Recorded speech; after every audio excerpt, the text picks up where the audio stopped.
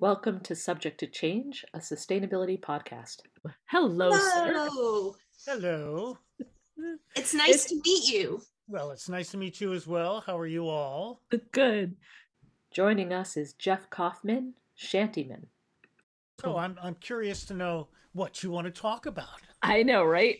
we tend to throw people into the deep end on these because we've talked to around 50 people so far, and the joy of every conversation has been in seeing where the conversation is going to go.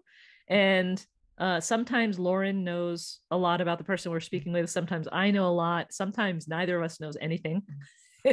Please don't forget to like, comment, and subscribe. When you see the little microphone in the lower right, click on that to learn more. We're so glad you're here. We could start with talking about sea music and shanties, and then maybe the experiences that you've and the things that you've had to do over the last year, because there have been a lot of changes in that world, at least in southeastern Connecticut. Yeah. And then we can find out what you want to talk about. Okay. Or we can find out what you want to talk about first. Well, I will want to get to the fact that before I arrived at Mystic Seaport, I was very involved with the Hudson River Sloop Clearwater. And, oh, yay! And I sang. What's that? I don't know what it is. It is a 106-foot long sailing sloop that's also 106 feet tall. Ooh. And it was built by Pete Seeger and friends as a flagship to sail up and down the Hudson to promote the idea of cleaning up the Hudson and waters around the world, in fact. And it began with a crew coming out of Maine of singers on board as crew members, people that really knew what they were doing, like Gordon Bach, who is a incredible sailor and incredible singer. And they did concerts in different ports along the way to raise money as they came down. And then that grew into a group of people called the Sloop Singers. But first, right after I had done my 35th year at Mystic Seaport and had directed my 25th festival, Sea Music Festival, I handed the reins of the event over to A.J. Wright and was prepared, and I did retire from Mystic Seaport at that point, 2 weeks after that event. Unfortunately, COVID came in, and A.J. and 95% of the staff were not just laid off, they were fired outright. And the attitude of the incoming administration was that the festival that we had run for 40 years was really not significant enough to carry on in that form. Let's learn a little bit about Mystic Seaport Museum. And I just want to say, okay, this is catching Lauren up and catching our viewers up a little bit. Mystic Seaport Museum is I'm going to say in brief, it's a foundational experiential museum about the history at a certain time, mostly, of life on the sea, and has several ships and displays how to set the sails, how to cook over an open hearth, how to be a shipwright and actually do ironwork for the ships and ships carving, all the things that are related, and has been in Mystic, Connecticut. I remember my mom telling me that she used to play on one of the ships before it was restored the first time. So this was in the 40s and 50s, the Charles W. Morgan. So that's one piece of this. And then the Sea Music Festival. Give us a sense of the reach of the 40 years of the Sea Music Festival. What kind of music, what kind of countries have been represented? The reach of the Sea Music Festival. It really had the reputation of being the greatest festival of its kind, and particularly as an annual event in the world. We were aware that there were incredible singers, particularly in France. And that was the first contact we had, about 1986. And we brought a wonderful sextet of men from France called Cabestan, which is capstan in French. And people's jaws just dropped when they heard that group. And then wonderful. that group invited me over as a consultant for a festival in Paimpol in France the next summer. The year after that, I went with my trio, Forbidder, actually a quartet, but Dave Littlefield wasn't flying with us at the time. Oh, no. And for the next 15 years, we went to major festivals in France. But all that time, the Sea Music Festival at Mystic Seaport Museum was considered to be the prime feather to put in your cap. And so we brought people from France, obviously, from England, from Poland, which is a curious story in itself, from Germany, particularly from Europe, but also from Australia. And then also, as we had the chance, we brought people out of the Caribbean. Mm-hmm. And when I must say that the year that I got to Mystic Seaport, Craig Edwards also arrived a few months after me, and we became very devoted to the idea of looking at the African influence on the music of sailors, and we began to look for the people that represented that. Searching for source singers.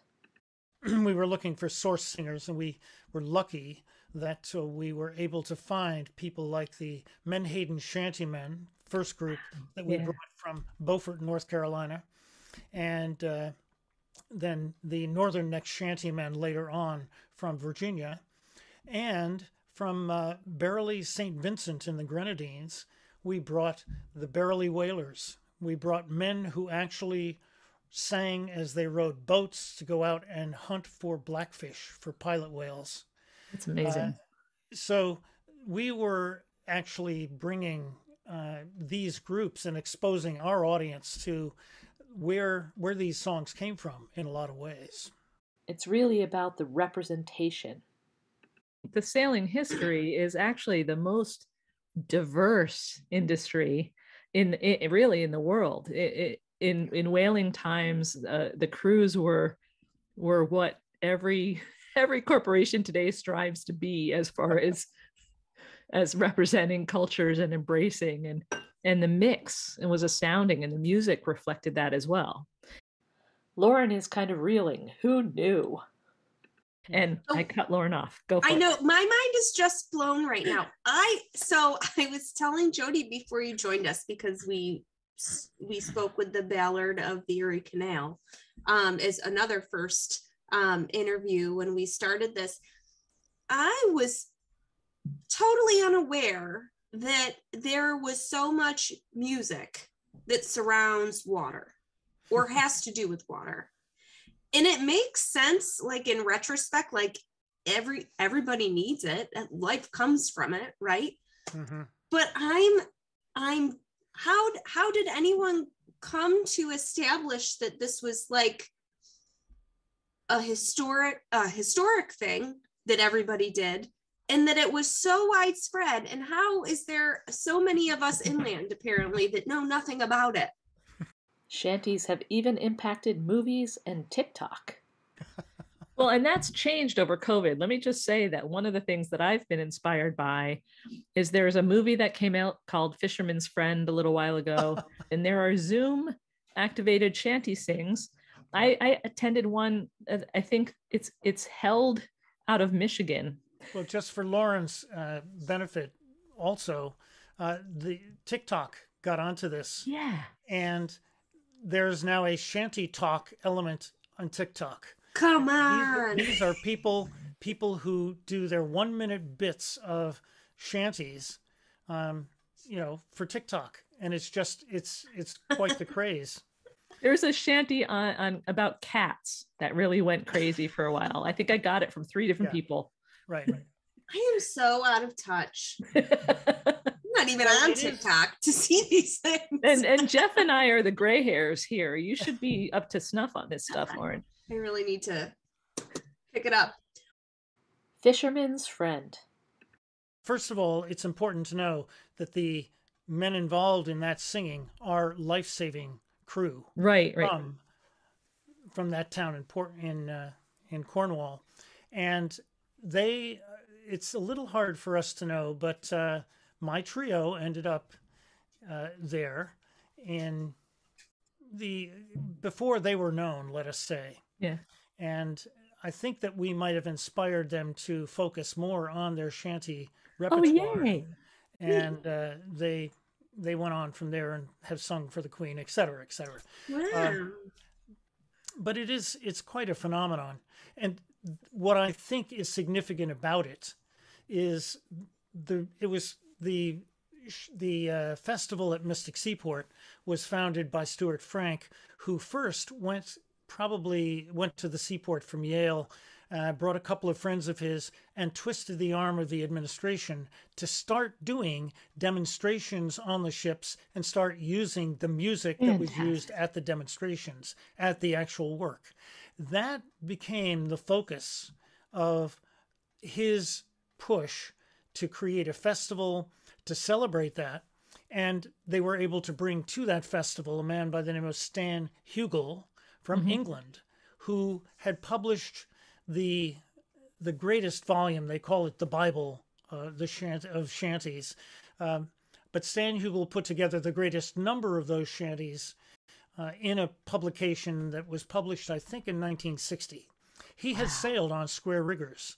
He was a great raconteur, incredible character, and he really knew what he was talking about. So he Fantastic. inspired my generation of shanty singers. You know, what I think was significant for me was that we at Mystic Seaport became the place where on a daily basis, even in the winter, we would be singing these songs, but in the spring, summer, and fall, we would demonstrate this music on board ship, showing how it was actually used at sea, and to make those direct connections between this sung tradition and the lives of the people that were doing it. Songs that sustain culture.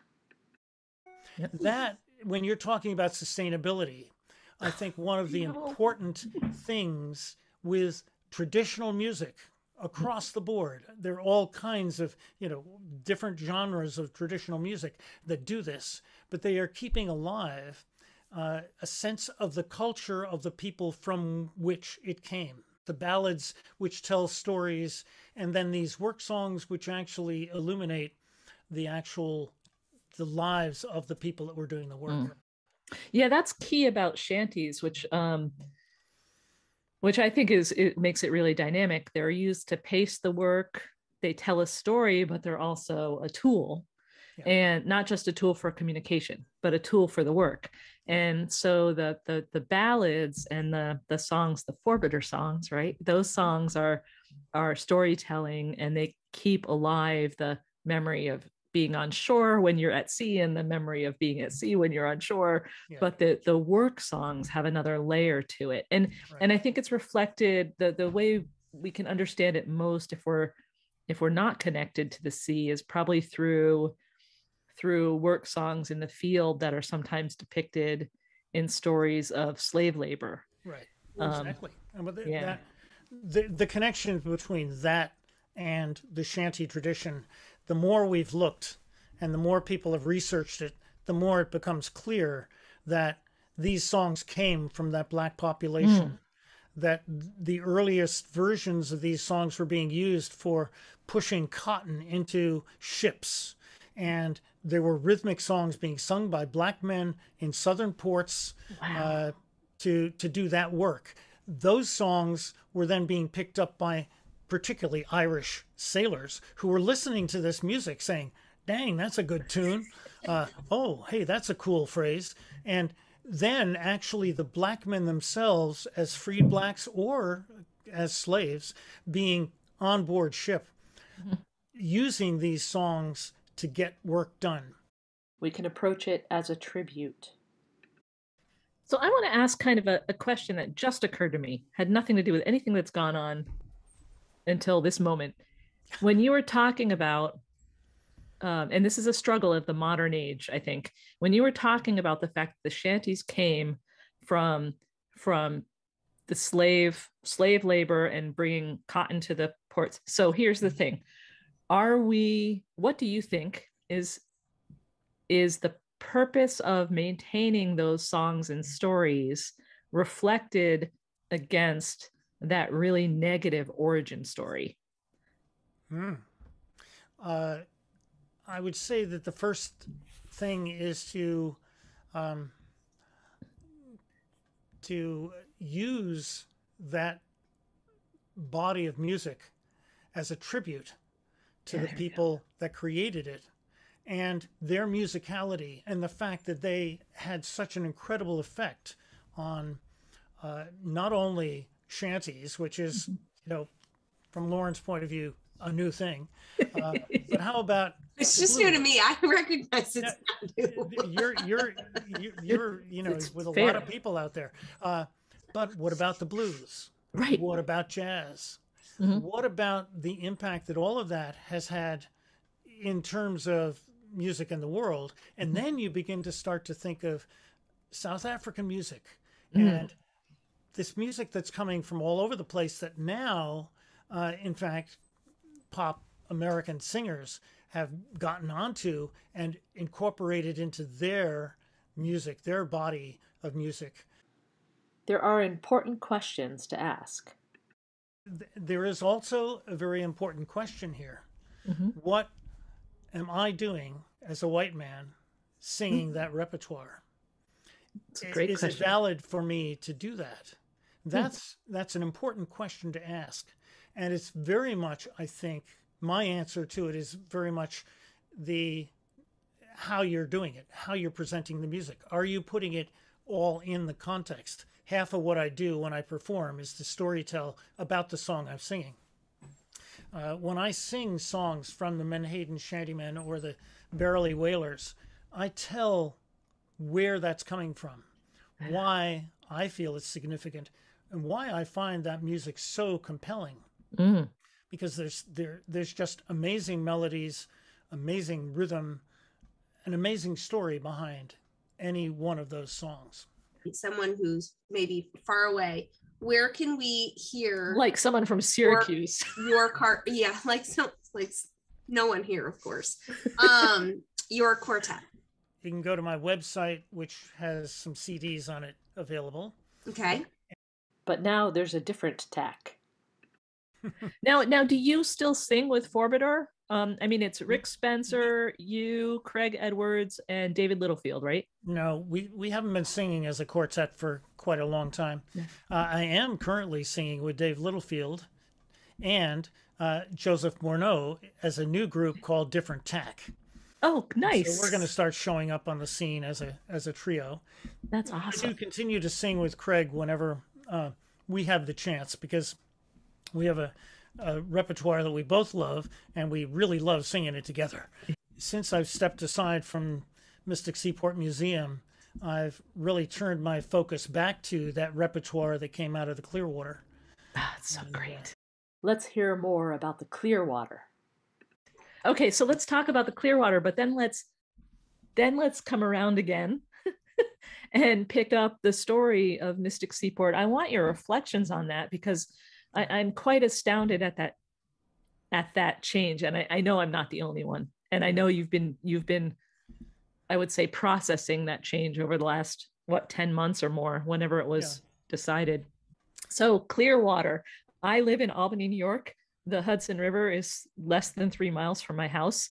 I have been on the Clearwater, sailed on it with my son and my best friend and her daughter.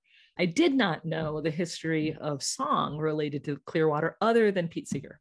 Of course, there has been for a lot of years an annual festival, the Clearwater Revival, and we would all, like 35 of us together from different places, would gather and sing with Pete at that festival. So cool. When the Clearwater started, a lot of sewage effluent, for instance, was getting piped right into the Hudson. And not only did Pete create this incredible flagship, which had a beautiful starburst on the mainsail. And, it's an amazing thing to see a vessel of that size sailing down the river with that image on its sail. When they began, they not only had this ship, but they had people getting in canoes and Yeah. small boats and going up and down the shoreline, finding a pipe and tracing it back to the source That's and great. and taking that person to court. Ooh. And that had an incredible effect on getting towns to put in whole sewage facilities to stop all of that raw material going into the river. Isn't it amazing how we just Awesome. dump things into the ocean, figuring the ocean is so big it will never impact the ocean. And that's what's also key. The Hudson River is ocean up until Troy, New York. Right. It's Lauren has a question. 163 miles from. No, I'm just fascinated by this whole thing. Like, you're hitting me with all kinds of facts. And I'm like, what? Yeah. The Clearwater efforts changed the river to the point of that solid waste problem was largely solved by Clearwater's stepping in and making an issue of it. Yeah. There are still other issues that the river deals with, but the river is so much cleaner than it was. Well, the PCBs out of Schenectady and North are Exactly. still a huge issue. But it's interesting. We're almost more accepting of that pollutant because we can't see it. Yeah. So that's something I struggle with. It's hard to communicate to people that we need to continue to clean our rivers and pay attention. Just because you can't see something doesn't make it benign. And now Geoff is going to sing for his supper. Even all the years that I was head of chanteys at Mystic Seaport, I was going off and doing somewhere around 250 gigs a year somewhere around the United States. And many of them were environmentally focused. So it's been a really important part of my career. And you did, by the way, hint that I might sing something. Yes. We would be so honored if you would sing for us. Let me do a song that I brought to Clearwater from Bob Zentz. From Norfolk, Virginia. And it just seemed to speak to the mission of Clearwater. And I just have my guitar back here. That's very slick. So this is called This Old Earth.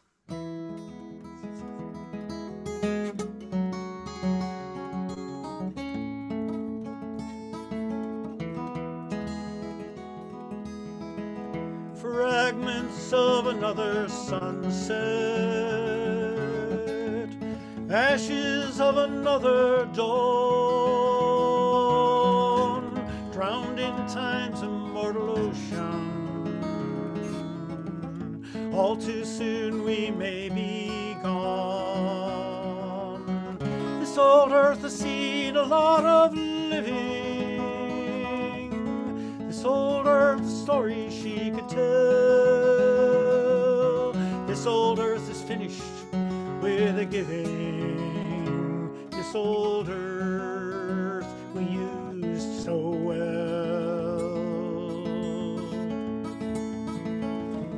And now the playground stands deserted in the yellow afternoon. And the cotton candy children have all gone home too soon. And the tree of knowledge trembles, for the truth was ours before. Will we be like Eden's lovers, driven from the garden door?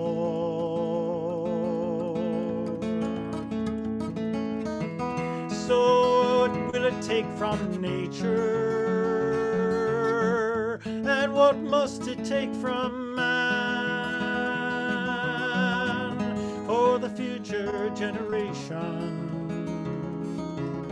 to save the sky, the sea, the land? This old earth has seen a lot of living. This old earth, the stories she could tell. This old earth is finished with a giving. this old earth we used so well. So we who use the earth must answer, who's to lose and who's to win. And while we're watching where we're going,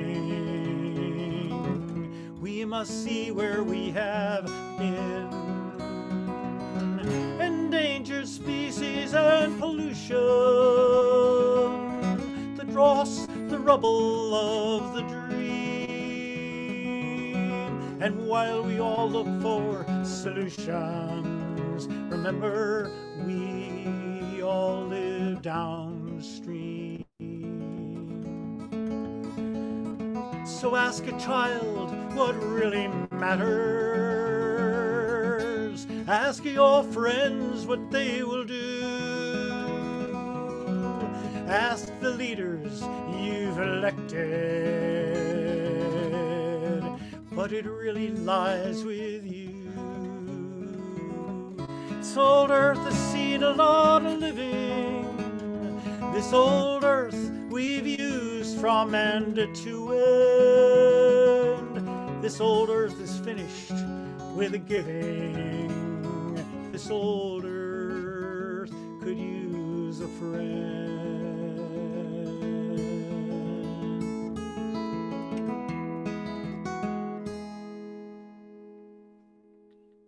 Oh, that's a beautiful, beautiful, heart-wrenching song. Yeah.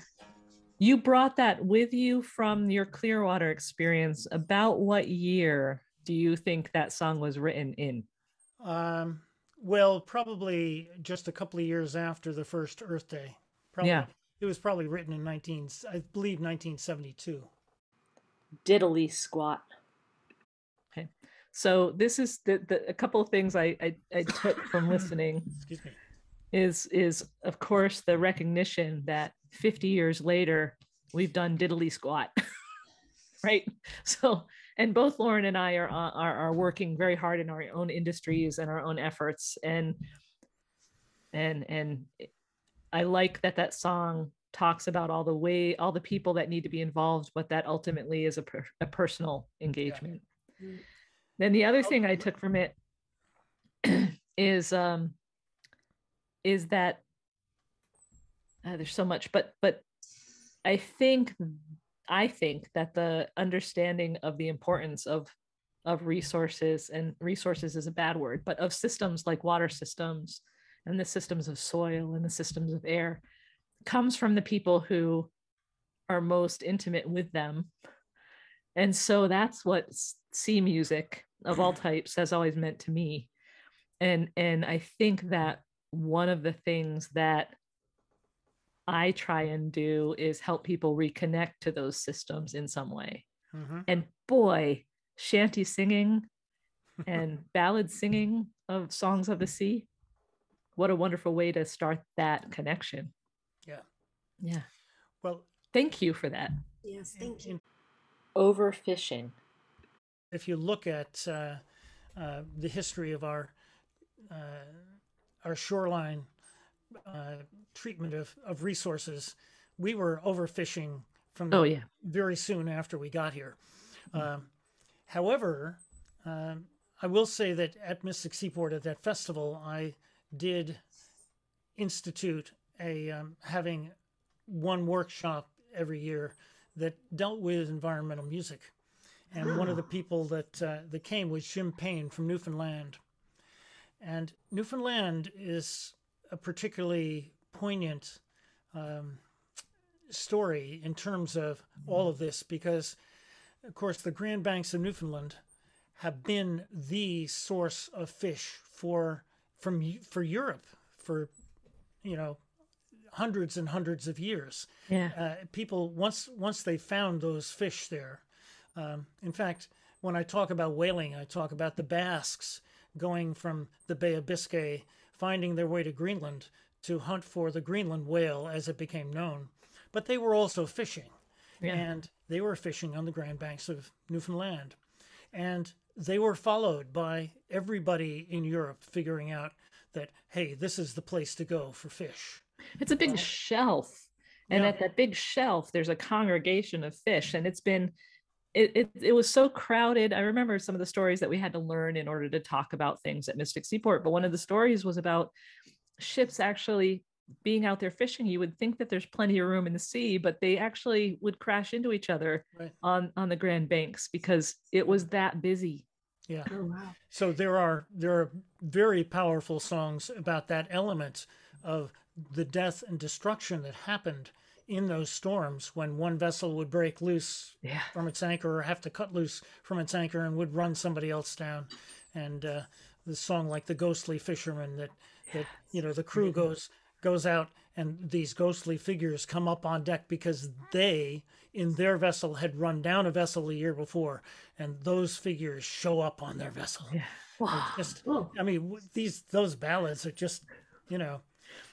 We're dependent on the fisheries. Jim Payne, yes, from Newfoundland, comes to Mystic Seaport and he brings with him a song called "Where Do the Capeland Go?" And if you don't mind, I wouldn't mind singing that one.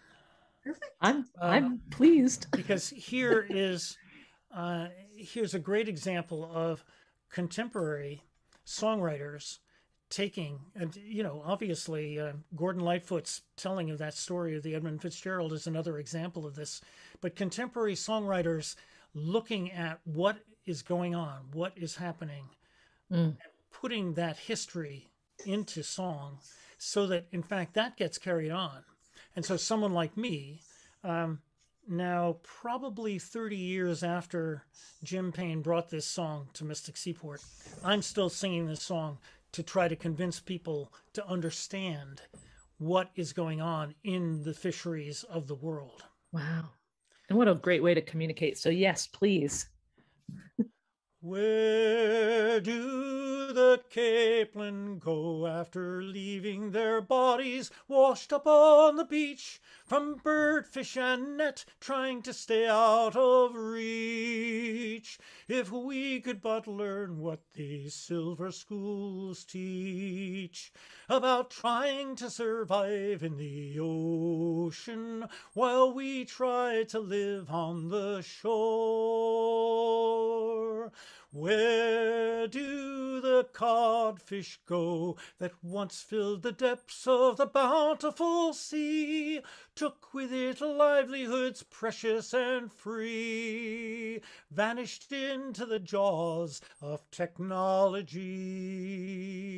How can they survive in the ocean when we take the last one ashore?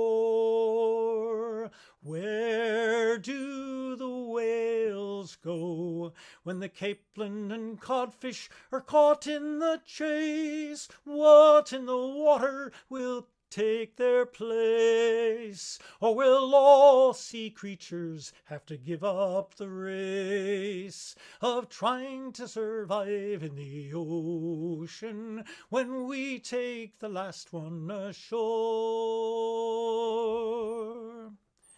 Where do the fishermen go when there's not enough fish left to feed families, fed our forefathers for 5 centuries?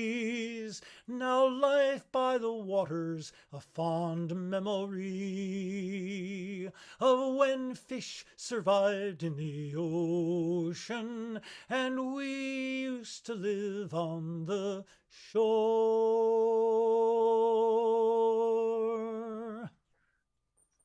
So this just reinforces, Jody, our direction into veganism. Egging each other on. It does, absolutely. That's we thank you for that song. Yes, it's amazing. thank you. We interviewed someone a couple of months ago now that challenged us both with understanding the relationship, the environmental burden and the cruelty burden of eating eating flesh. Yeah.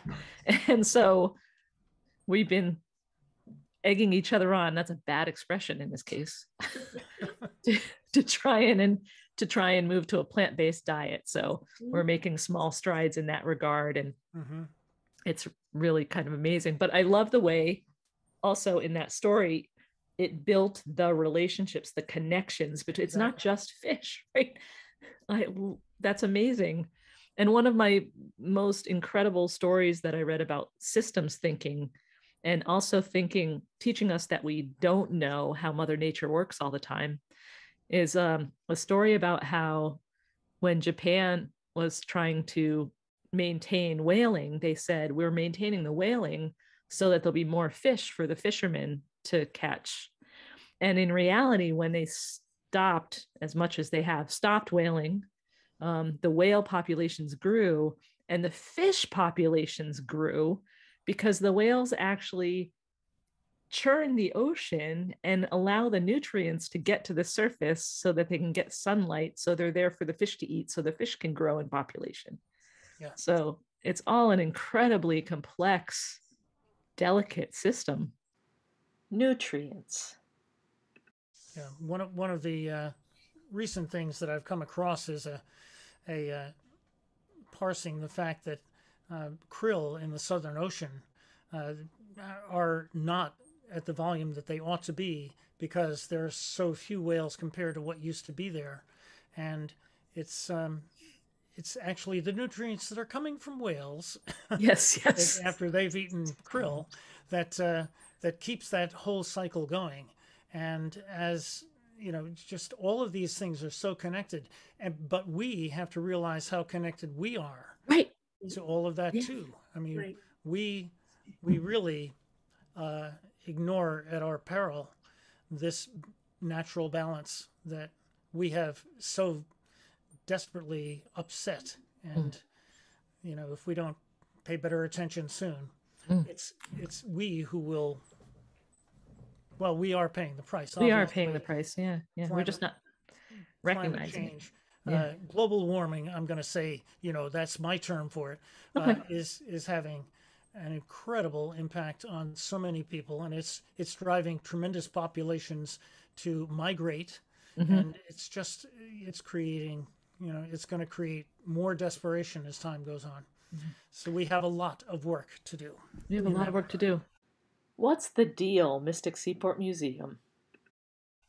And I do want to say that the communication of song, I think, is a power that we need to employ more, which is why I'm going to say I was so stunned as a member of Mystic Seaport Museum that there was a turning away from the music. I don't know. And I kind of asked the question during the shanty sing, but I don't know the story. Are shantymen now not part of Mystic Seaport Museum, or was it relegated to turning their back on the festival? So far, no shanty singer has been hired back as a shanty singer. It's crazy. And so it seems that. And I do know that some small demonstrations are going on, but I don't think there's any move toward doing the kinds of demonstrations we were doing of hauling sails and such. It was a devastating thing to have the entire shanty staff fired, and to have no indication that is going to be reinstated anytime soon. Right. And the very specific comments of the new administration regarding the festival and its nature drove a number of us to create a committee to move the festival somewhere else. And so we will, in fact, be holding the Connecticut Sea Music Festival in Essex on the same weekend that it would have been at the seaport. June 11th and 12th, 2022. And so on June 11, 12, we will be carrying on in Essex. And I have to say, we had a committee meeting last night, and I am just so blown away by the amount of work. Of course, we're talking about having to create the infrastructure of a festival where a lot of that existed at Mystic Seaport in ways where we could just tap into it and use it in some ways. Here, we're having to create it from whole cloth. And the amount of work that's going into that is just phenomenal. But it's very, well, the fact is that I had, my role for a lot of years had been to gather together the people who would continue to support the festival financially. And it would not have gone on without the Friends of the Festival. The money that came in through Friends of the Festival was what allowed us to be in the black year to year, and for the museum to allow it to continue, because the museum really put no money into it. It did, the structure of the museum being there, we were using it, and so that overhead was their input, but no financial support was given. So those people who had carried it on for a lot of years were up in arms and were quite upset, and very quickly made it clear that they wanted to support having this event somewhere else. Sea shanties on a river. Right, you're not quite in the shadow of Gillette's Castle and the Goodspeed Opera House. That area. Yeah. It's a pretty vibrant area. Does it change things for the festival that it's on a river instead of on the shore? Of course. I mean, we can't do what we had done on board ship. And to me, that was such a significant part of the festival. And it was what I took to Europe every time I went. We are carrying on probably one of the most important parts of the festival has been the symposium that existed for all the years that the festival went on. So 40 years of symposium as well. And we have a wonderful list of people that have submitted symposium papers. Some are going to be done in person and some are going to be done virtually. So we're actually going to work this out. We can do both of those at the same time on the Friday. We have included a scholarly element, and those are the people that are digging deep into different pieces of this traditional music and bringing that to us. And it's people like that have shown us how connected this is to the cotton stowing shanties that ended up getting, inspiring other work on board ship. So the fact that we are carrying on that symposium, to me, is a very, very important part of what we're doing. It's a new world. That's marvelous. The research aspect, the history. I'm still playing over every time I've been at the seaport, and I can't imagine being there without music. Yeah. So I'm coming to terms with that. Lauren, what do you think of this world that's been open to you? I mean, I am definitely going to go online, and I want to actually hear some additional songs. Like I want that context of like the history. And I'm wondering if there's a good way for me to navigate this as a single, person online researching this for the first time. Like, where is there is there a reputable source I can go? Should I just go to your website? Does it have the history on there? Seriously? No, it doesn't. My website doesn't have that per se. I'm trying to think of, there are lots of performers who are kind of central to this effort to keep this music alive, and we're bringing a set of them for the festival in June. You should just come with me, Lauren. Well, I know, and I'm actually interested in the symposium part of it, because like, to me, that's like the academic side of it is the fascinating side of it to me. Okay. So great. I mean, I'm sure that like the music is also amazing, but I'm really interested like in the history and how it came about, in the roots, like you were saying earlier. Well, it's also really cool, even in this little group, we, Geoff, I got John Roberts' name and I met him at one of the pub sings, and I contacted him to see if he would be part of Subject to Change chat. And he didn't have the time or wasn't comfortable or didn't feel confident in his singing. I don't remember what his reason was, but he connected us with George Ward. In the same interview with George, talked to a gentleman named David Borton, who is developing solar electric canal boats for the water systems and to haul cargo, because solar electric is so much more efficient for hauling cargo. So the music itself has this woven history that goes in and out, and who knows how to find where it came from and where it's going. And even just having the freedom to explore the music today does the same thing. Yeah. Which I think is sustainability, because if you're not doing this, then you're not resilient, right? Well, I mean, I'm probably not supposed to say this, but I'm just really mad at the Mystic Seaport Museum that now if I ever go, there's not going to be any music, and I'm going to be mad about it. You should be. Well, yeah. We'll see we'll see if anything changes over time.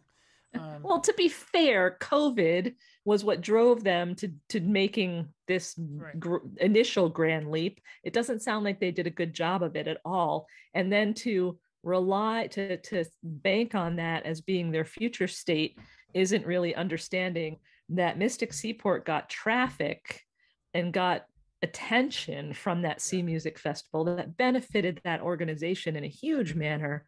And they're losing that reciprocity is gone. Mm-hmm. I'd like to hear a work song. I know that we're coming close to our hour. I have a question, Geoff. Is there a fairly short work shanty that you could sing for us before we get into our final questions? Sure. Well, my favorites of these are coming from those resources we talked about. So Menhaden, Shantymen, those might be a little long, but the Barely Whalers, for instance, for a rowing song, would use something very simple and very quick, and it really works well in a whaleboat. I have to tell you, we've exercised it a number of times, and but they're talking about this song is Blackbird Get Up, and then Whitebird. So there's a whitebird and a blackbird in this. The sense is that they're talking both about the blackbird might be the blackfish, the pilot whale, and one of the images that they have is of a blackfish coming out of the water, and just so that, and it's dancing on its tail essentially.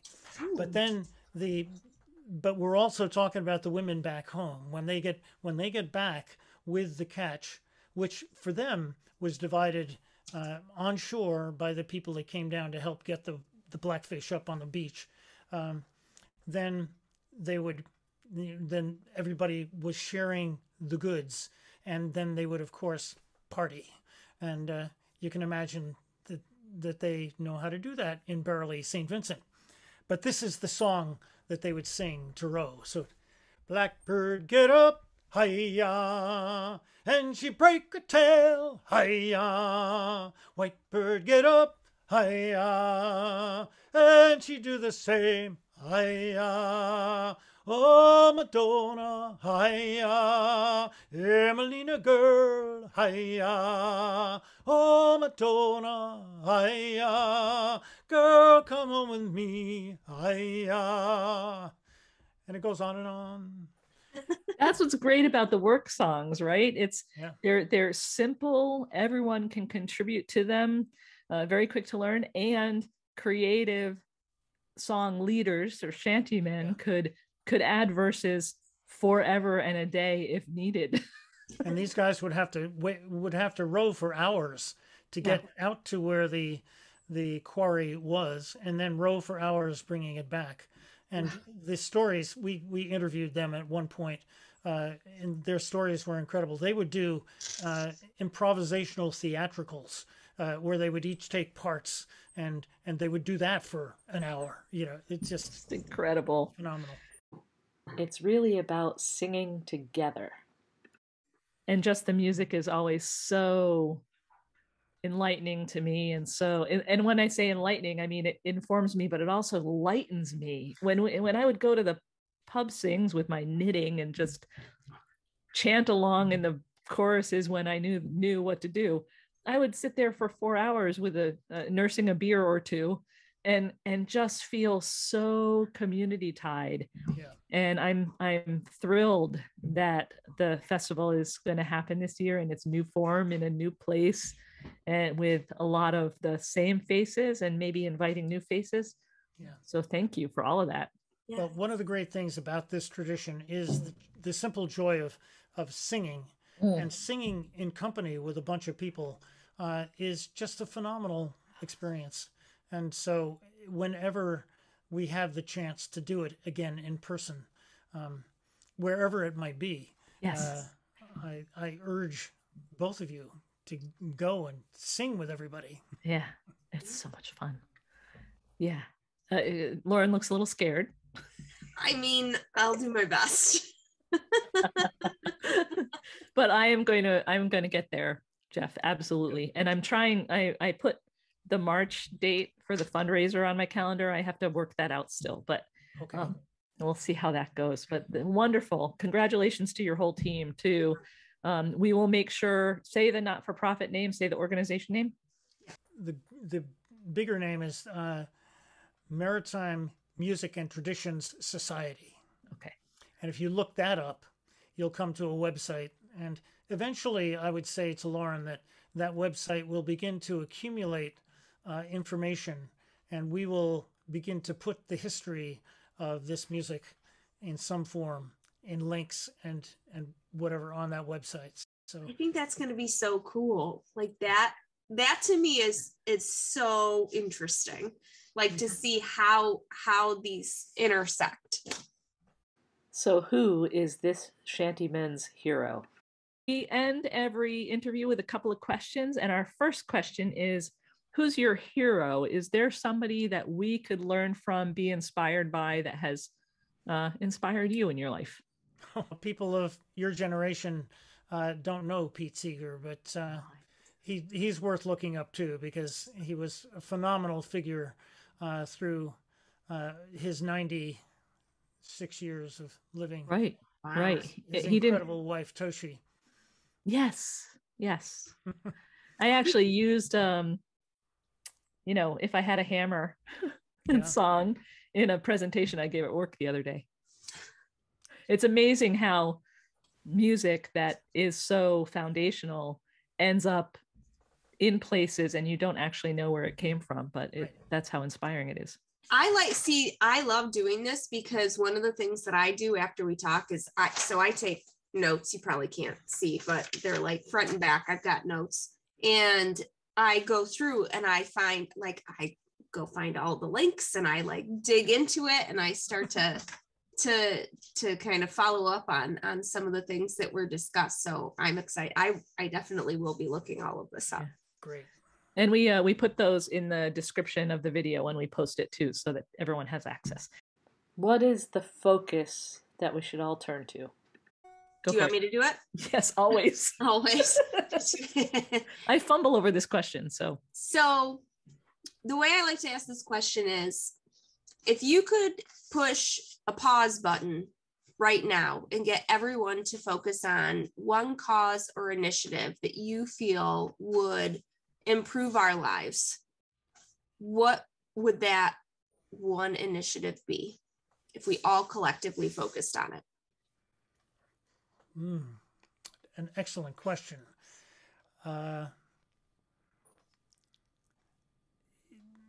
Because you could answer that by kind of focusing on a very large issue like climate change, as people are talking of it now. But I just came off a webinar from the NRDC about fossil fuel about dirty fuels and what we can do about it. And I would say that right at this moment, if we could apply as much pressure as possible to stop any new drilling for oil and gas, that would be my number one effort. That is an admirable and absolutely amazing effort, because there's been so much. I mean, my favorite greenwashing in the world is natural gas. Whoever came up with that, boy, brilliant, evil. Mm-hmm. So, and we don't recognize how much that impacts. We're not even talking about in the burning, how much it impacts our water systems and our soil systems and our air. Right. So thank you. Yes, thank you so much. Yeah. Thank you for your time and your songs. And all of the lessons that I've now learned. Well, this has been a great pleasure for me. Oh, yay. Really, I've been delighted to be a part of this, and thank you so much. Thanks so much for joining Subject to Change, a sustainability podcast. Right. Well, thank you. And I guess fair wins. Indeed, fair wins. Fair winds to all. Like and subscribe, and check out the text with this video to connect to all of the resources. Be well.